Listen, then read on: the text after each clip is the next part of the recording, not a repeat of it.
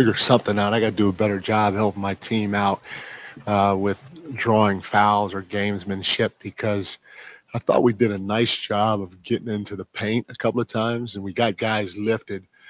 But when you get a guy lifted in the air like Jalen does, you just got to jump into his body and see if you can get to the free throw line, because our last two losses against Dallas, they shot 33 free throws to our 12. Luka had 14 free throw attempts.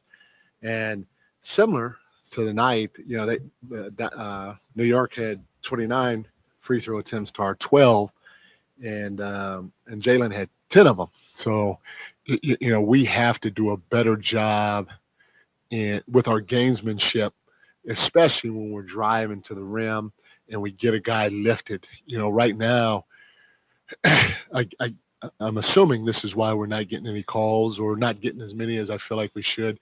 When we get guys lifted, we're taking tough fadeaway shots. So our gamesmanship has to be better to get us to the free throw line, especially against the better teams. So I thought it's something that I have to help them with, and we have to do a better job of. The second thing is, can Coach really do a better job of that? Welcome into the pregame show here on If You Don't Like That. Ryan and Sacktown here. We're going to get you ready for the Kings and the Celtics. Talk about a difficult back-to-back. Look, I only watched the condensed game of last night because I was in Stockton covering that one. And the tale of two halves, that's all I'm going to say. I found the audio very interesting after the game. And we're going to talk about this really quick on the other side. Remember what Mike Brown was talking about right there? Talking about gamesmanship, trying to draw more fouls. That's what physical teams do, right? Well, I don't know. What is this team? We'll talk more about it. We'll get you ready for tonight. Pregame show right here, starting in just 2 minutes. 2, 1, go. Sacramento missed you. Carter, stolen by Williams. And look at this. Oh, you don't like that. You don't like NBA basketball. Fox, goodbye. Oh, if you don't like that, you don't like NBA basketball. The exclamation point from De'Aaron Fox. Oh, if you don't like that, you don't like NBA basketball. Boy, that's an ESPN highlight right there. Whoa. Carlson comes in. How about this? Holy moly, Jim Bob Bowley. That is a major league smush. Welcome back into If You Don't Like That. Happy to have you here. Ryan in Sacktown taking you up to the Kings and the Celtics. A tough one, a very tough one to deal with tonight. I mean, look, if there's one the Kings might get unexpectedly, maybe it's this one. There's some guys out for the Celtics. It's really what happened last night. You guys tell me what happened. I want to hear from you. I mean, what I'm getting or taking away from last night's game was coaching could have been better. That's what I'm hearing a lot of. There should have been breaking up of some of these runs, some timeouts. I'm hearing shot selection. I'm hearing all these things. So you guys pull it together for me. And here's another thing I'm having trouble making sense of. Coach Brown saying what he did after the game, but then De'Aaron Fox was asked about Coach Brown's comments. Here's what De'Aaron had to say. Mike talked to us about gamesmanship regarding getting to the free throw line, that he needs to do something maybe to try to get you guys to, I don't know, embellish a little bit more, do what you can to get calls. I mean, where are you at in terms of your need to do that, or teammates needs to do that, so you don't see a disparity at the free throw line like you saw tonight? If you get grabbed, call the foul. I don't really. The reason I don't like doing it is because, say you're trying to get a call, now you're not focused on making the shot. Now, if they don't call the call, you're probably not making the shot. So I've always been a believer in you go when you try to make the shot. If they call the foul, they call it. If they don't, it's what it is. But, I mean, if they see a foul, like you got guys getting hugged, going to the basket, it's clear as day, and they don't call it. So it's what it is. All right. I don't care about, and he's right with the back end of that they've got to call the fouls. They do. And I think that's part of the issue the Kings kind of ran into last night. They didn't know how the game was being called. So what I did find interesting is that little kind of cackle, right? And usually you don't see the star point guard going against what the coach says. I mean, you don't know if what Coach Brown said.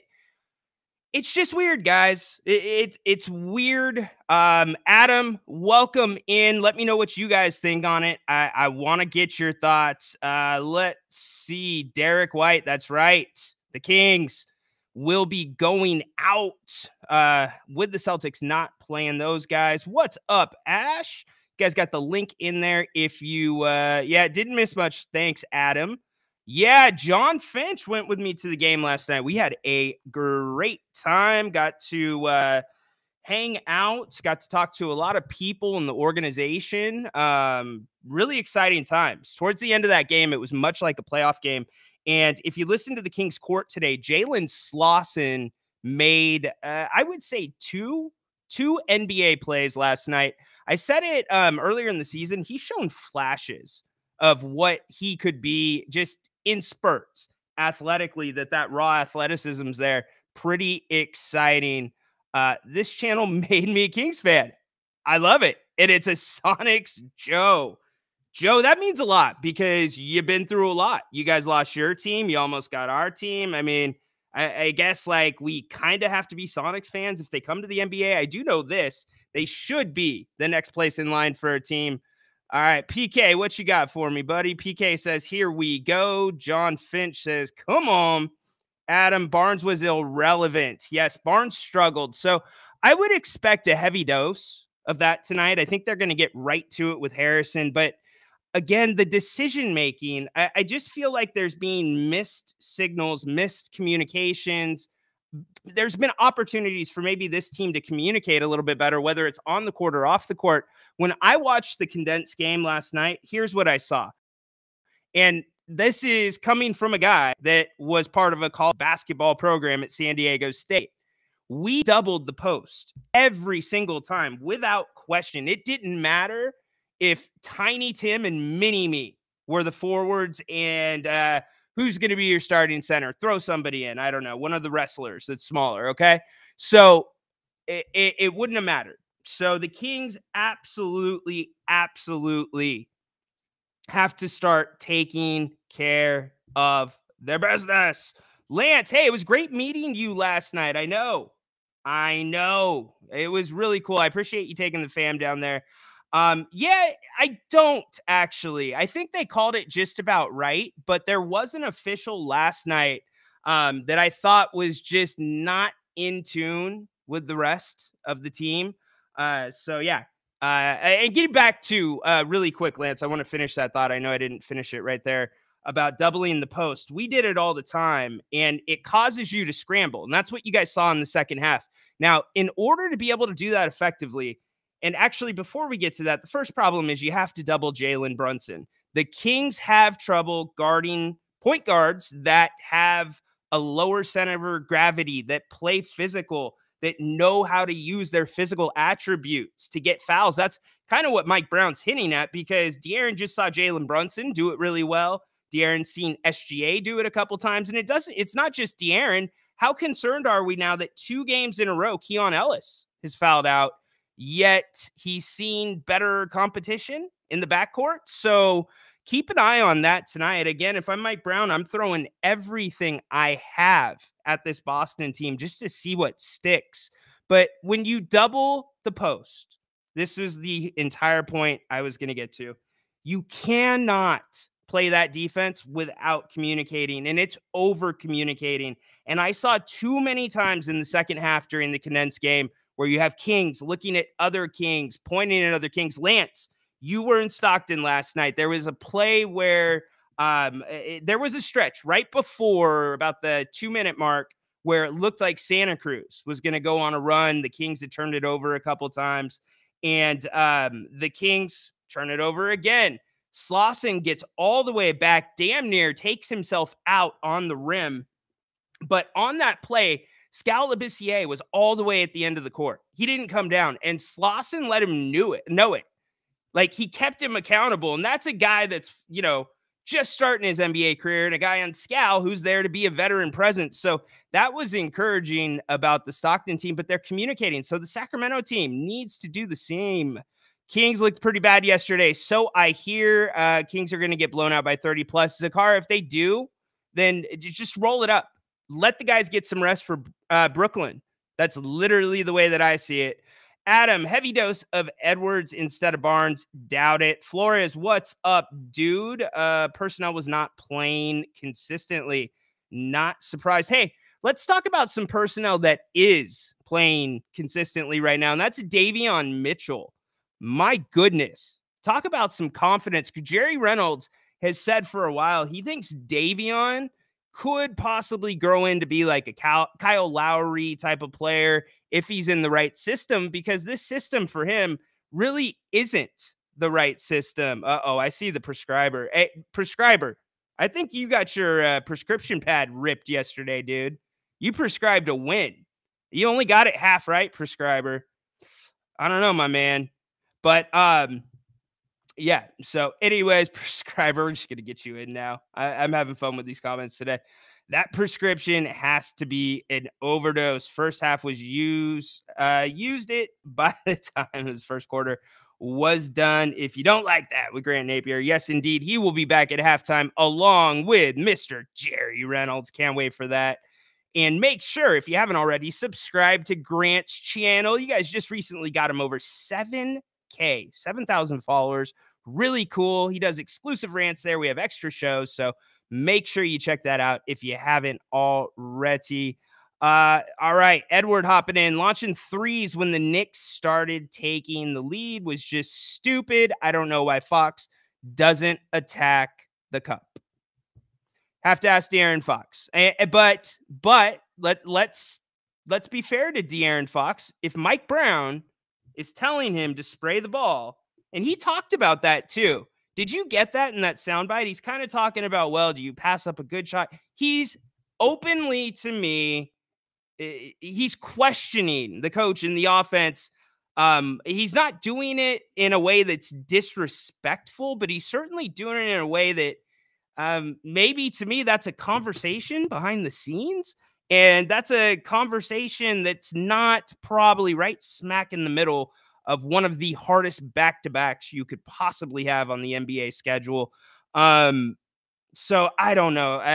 This is why we talked about, with Monk out, who's going to step up? And Davion Mitchell has stepped up. He's getting those Monk minutes. Now the question becomes, Davion Mitchell can't be Malik Monk, but can he give the Kings the RC Cola of Malik Monk? Can he give him that version, the cheaper knockoff that still gives the Kings enough of what they need? And I'm seeing all you guys talking about the Kings shot selection and shooting threes down the stretch. Let's see, Marcelo, let's get you in here.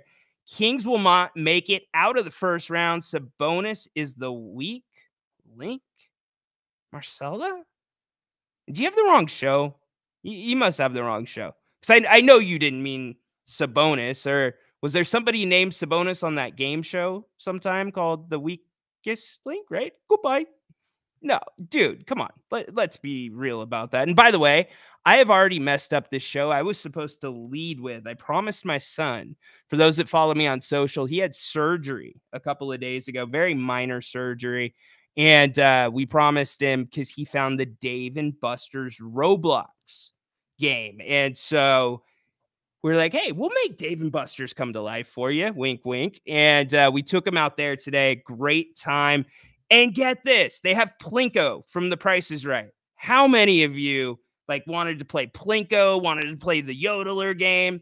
They have Plinko. Liam got the mega bonus. It hadn't been hitting 1,000 and some times. So I know you guys don't care. He wanted me to lead the show with it. So got to lead the show with that. So getting back to the comments, Excel, have to have a short memory. Yeah, you just literally throw this film out. You touched on it a bit on the Kings court. Do Fox Sabonis make each other better? I think Monk Sabonis do. Great question, Lance. And that's a question that I've really been kicking around to people in the know. And when I say people in the know, those connected to De'Aaron Fox. And, really not much of a comment for sure. I mean, there is some type of acknowledgement that, it's been a different year. Let's put it that way. But do they make each other better? As I sit right now, and it's a really, really heavy question because you got to be careful how you answer it. I'm going to think about it, but Lance, I think you probably know which way I'm leaning. And I know all you think I'm negative and all that, or I don't like Fox. I love Fox. I do. I think he is a picture perfect face of the franchise, keeps his nose out of trouble off the court. Great family, man. It's just strictly basketball. Rick Sabonis needs to dominate down low. Porzingis is soft as Sharman. Yeah, Porzingis is also as long as Sharman, so that makes it tough. He can just go, boop. What do the young kids do these days? Is that it? And just get it right over their head. So that's where the Kings have to be careful. I think what you want to do, in my opinion, with this Boston team, especially because they don't have Jalen, I would be running some zone defense at this team and making them beat you from beyond the three-point line. They're great at shooting the three. Make them beat you there. That's what you got to do. And just take the chance that those threes are going to be off. Now, you can make them beat you from beyond the arc without giving them open shots. And that is exactly why Coach Brown is talking about closing out and all of those things. Kessler, Tat, took me off guard, as our Edwards tat took me off guard. Who's got a tat? Somebody got a tat in here? Mike Brown wants the team to keep shooting up threes, but that mentality is not working. Time, coach, to think of another game plan. No, he doesn't. I think you guys are getting we're getting the wires crossed here. Let's uncross the wires. My understanding of the Sacramento Kings offense, and if you see it differently, and this is my understanding from what I've heard from the team, what I've heard from Coach Brown, and those in the know, this is the type of basketball Coach Brown has wanted to play since coming to Sacramento. He had to make a quick U-turn last year, and I don't think the Kings, when they retooled, and they really didn't retool, but when they brought Lyles back in the offseason and they go and make a move here, move there, nothing that changes the team too dramatically, but gives them some depth. Well, other than Lyles, the majority of the depth, Chris Duarte that was brought in, Alex Len, who re-signed, the majority of the depth this season has been defensive depth. So even in the offseason, the Kings, after having the top offense in the history per offensive rating in the NBA, they didn't improve their offense. What's that tell you? It says, hey, our offense is where it needs to be. Now it's time to go to work on defense. And I think that's why they were forced into, let's put it this way, with the injuries, they were forced into this style about 20 games ago, 15, 20 games ago. Now they still have to play it. So no, I think the three-pointers that Coach Brown is talking about, if you have an open three within the offense, he wants you to pull it. He's made that clear. Now, he's also mixed in basketball IQ with that. He doesn't want stuff going away from the bucket. He doesn't want fadeaways. You heard that at the top of the show. Now, I think this next part is where the confusion is. If you draw two defenders, whether you're on the perimeter or whether you drive down and you make the defense collapse, Mike Brown wants that ball going out for a three. That is the difference. He wants, in those situations, that to be a three. If it's there, obviously, if it's not, and you've got a wide open 8-foot jumper, you're going to take that instead of just picking up your dribble and waiting for somebody to get to the three-point line. So to me, that is where the points have to be made up for the lack of explosion, which comes with Malik Monk no longer on this team. So if you can get 3 instead of 2 in those situations, And when you think about, and this is why Mike harps on the spray three-pointers, Keegan Murray made a living last year shooting spot-up three-pointers that were just that, spray threes. Before we talked about them, if you look at the shots that the Kings thrived on last year, spray threes, inside-out basketball. So that's what he wants. Now, again, now we're talking conceptually, you have a point guard that needs the ball in his hands, yet the offense is running through your center because he can pass better. It's a really weird situation. We're not talking enough about how much it would mess us up in the offseason if we do not make the playoffs, because there's no reason to talk about it. The Kings are still in contention for the playoffs. Appreciate the comment. Marcelo, what else? Marcelo, I think, who was it that had that bad comment? PK, it just feels like with the threes, only Herter and Monk are comfortable. No. Keegan's very comfortable shooting the three. I would even argue Sabonis is comfortable in spots shooting the three. But Barnes, he's comfortable shooting it. No, I think they're comfortable. But the difference is, guys, this is the difference with your Kings.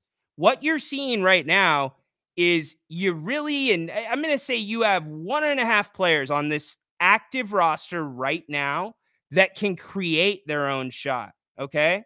So that is the big thing. That's why it's so imperative for the guys that can create their own shots to be able to distribute. That's why I tagged 8 assists to De'Aaron Fox. He's got to have 8 assists. Edward, I watched game archives, slowed it down, and there was so many questionable calls or no calls against the Kings. Thought they're letting them be more physical. Look, if you know what the referees are doing and you have an idea of what it might be on a night-to-night basis, you know more than anybody else. So I'm not sure how to respond to that. Garbage. Get out of here with that. PK, right now we are too easy for you. Okay. So we're getting kind of predictable now. You call it last night, Ryan. How many times can you shoot threes? Fool's gold in the first half. It wasn't fool's gold. They got good looks. De'Aaron Fox got really good looks, and he knocked him down. They were in the flow of the offense. Hell, why are you not running more DHO with De'Aaron and Domas? Why not? Why not? Question for you. We're getting you ready for the Kings and the Celtics here in just a few minutes. We are open phones all show if you want to chime in. Let's see. Oh, Arturo. By the way, Ryno, Dan and Brian from Props took great care. Love it. Arturo, thanks for going into Pops. I know John has been in there as well. I'm glad they took good care of you. They're awesome people. Awesome. We're going to the phones. We're bringing in Baki. What's up across the sea, buddy? Everything okay? Just one little question for you. What? So, after everything what happened last 24 hours, what would you apply for tonight games? I mean, what will be the tactics if you are the coach? The tactics are to literally try to muck the game up. You want to make it as ugly as physical. You want it to be a race to 100 points. I say that all the time. And then you also you don't want to give them the same look every time down, Baki. This is a game where, and we've seen it in the past where the Kings do it. They've successfully guarded high-level guards with this type of game plan, but you just have to constantly switch out who is going to be out there on the perimeter, whether it be on Tatum or somebody else. So that to me is huge. And then the numbers we already know, Baki, they've got to win transition both ways, both offensively and defensively. Turnovers, they've got to be low. So it's just a lot of things. How about yourself? Well, I would go with that ugly pick of 3-point basketball all the way. I will nail it tonight. My tactics will be only shoot the goddamn three, and if we win, we win. If we lose, never mind, we already lose. So that's it. Yeah, I will be very short. In Bucky, I'm not sure if you did and everybody else did. Did you hear Mike Brown's comments after practice before? It was before this last game against New York. It was basically, yeah, it was basically, I played it, I think, to start the Kings court yesterday. He said, you can't win in the playoffs with the type of basketball that we're talking about with the 3-ball. He's conceding that doesn't work, and you can't. Okay. You can't go into the playoffs expecting to go deep if you're relying on a jump shot.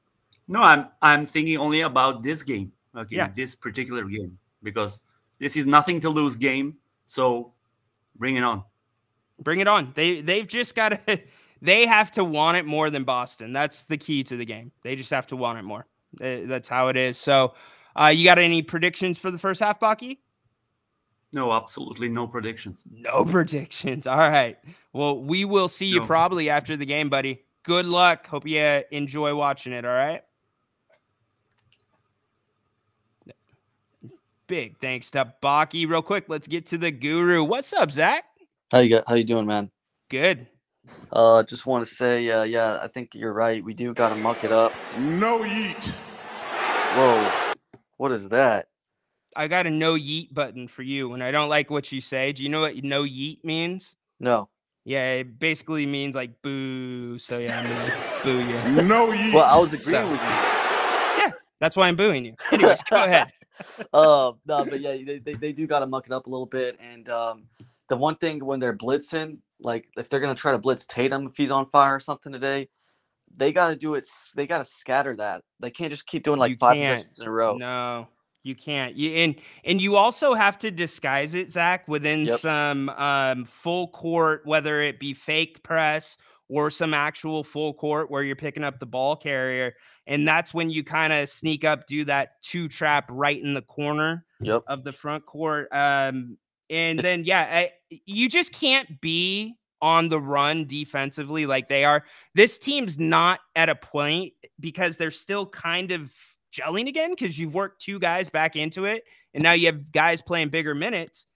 They're going to need some time to come together. And they're going to need some time to mold. So they've just got to keep working, man, and figure out what that secret sauce is going to be. I got to, because I feel like if they're going to try to do that blitzing, then someone just gets in the middle. Like I think that, they're scouting the Kings pretty good. They know that they do this blitz stuff a lot. And so they know where they can find the open guy, usually in the middle. And then the guy just goes in for a floater, or they can pass it in if Sabonis comes in too early. But if they want to do that, I feel like it's more effective if Len is the center, maybe for the bench minutes, and that they can lure him into Len, and he can actually do some defensive interior D. But because I've seen at least a lot. They blitzed Brunson, Hart was getting inside, Doncic doing the same thing, and hopefully they can have a different game plan. I'm not expecting too much, but you never know with these Kings. I still have hope. Hey, man. Come on. I got hope with you too. I think what you said about that trap, the last thing I want to add, for those that don't know, that trap that we're talking about that they're doing or doubling Brunson, I said it at the top, we did it in college. We doubled the post, no matter who was down there. It just, Zach, it's usually a play that's reserved. You guys remember the game a couple weeks ago? It's about a month ago where Sabonis got the steal at the very end, got the dunk. Spurs? Yes, that was that type of play. It's like your 2-point conversion play. It's like your 4th down play defensively. You throw that in once in a while when they would least expect a second guy to be coming. And so you just give them way too much. These guys are too good. They're too good. You're asking the best team in the NBA, the Celtics, and the best team by a wide margin to pick you apart with basketball IQ. And that's what they do. That whole organization, IQ from the top down. I'm scared because, this team the Celtics are big on threes, and we give a lot of those. So hopefully we can test these threes pretty good today. That's really our only way. I mean, Celtics got to shoot under 33% from 3 to even have a chance. We'll see. Well, Totally. If you keep them, I'll tell you this, Zach, if they keep the Celtics to 35% or under, the Kings will have a chance to win this game. And if the Kings get to 100 first, they'll have a chance to win this game too. I'm not going to say 115 wins it, but if the Kings get to 100 first, that means they've really mucked up what the Celtics want to do. And the Celtics, guys, hey, you know what, Zach, I'm glad you're here for this, and I'll let you go right after this. We're talking about the Celtics like, they're the next coming, but the reality is the Celtics have some really bad losses on their season too. So it can be done. You've seen the Kings lose to bad teams. I've seen the Celtics lose big leads. So sometimes when they don't have their full complement of players, their chemistry's off. So if Sacramento gets that opportunity, they've got to hop on it. And they've also, Coach Brown has to do a better job of calling timeouts if there's a run going on. You got to do it. You don't have as much there's not as much rope in the middle to play with anymore. Yeah, no Jaylen Brown or Derek White today. Yeah. And the White one is what's big to me. Derek White is your prototypical guy that you would have, he's your Josh Hart tonight that you would have left open, and he will kill you from behind the line. That guy should have been on the All-Star team this year. Yeah. That's how good he's played. His advanced metrics are insane this year. Insane. And I think the Celtics lost to the Hawks twice this year. I think one of them was at home. I can't remember, but let's hope we can. Don't have any high expectations, but let's hope something. Let's just not get blown out. Yeah, no doubt. I'm with you, Zach. Hey, thanks for the call, man. We'll Appreciate talk to you later tonight, hopefully. Take care. Hey, we need to connect offline, dude. Are you on Twitter? Yes, sir. Okay. You follow me? I'll double check, but I'll follow you for sure today or something, or refollow you just so you can see it. Perfect. Thanks. All right, thanks. Let it. Take care. Zach, NBA guru. All right, y'all. We are getting ready to get you out. Tip-off is just about here. Let's get some scores in there. I'm actually feeling somewhat optimistic about this. I think your Kings are going to come out, play a really good half. My perfect scenario for this game would be one where the Kings just hang around, and at the end just pounce. But I saw some comments about Keon and some of the foul trouble. I think that's a fair thing to look at tonight. Again, he's being asked to guard better guards. He has the last couple games, so we'll keep a close eye on that. And don't forget that I think I told you this on the Kings Court, but let me remind you here, it is brunch season at Bennett's Westside Grill in Rockland. 2 other locations, one on Howe and Fair Oaks, other in Roseville. We have our date. I talked to Brian yesterday for our Kings Court listener appreciation brunch. That's right. We're going to have some special guests. It's going to be a really good time, a nice gathering of this community we're being. That includes our community on If You Don't Like That. Grant won't be there. I know a lot of you listen to both shows, and we thank you so much. So I'll let you know how you can get your VIP ways to get there. Lance has already secured his way to the Bennett's VIP brunch. But make sure you go to Bennett'sRestaurants.com. Check out their menus, specials, and also telling you the brunch, 2 entrees, $44. Really hard to beat. Really, really hard to beat. Can't wait. I can't wait too. All right. So Kings, Celtics, nothing more left to say. Let's see how they do. Roll the ball out, as they say. Let them play. Let's look at the refs. We will see how the refs are going to call this one. Punch Boston in the face. Punch them in the face. All right, y'all. We will see you at the halftime. Do not forget, Grant and Jerry will be right back here. We'll be breaking it down. And then after the game was so much fun. I watched I watched Grant's post-game show. You guys had some really good calls, fostering dogs to play as the 3 guard or the 3 for the Sacramento Kings. It's forward. Well done. So, all right, enjoy the first half. We'll see you at the half.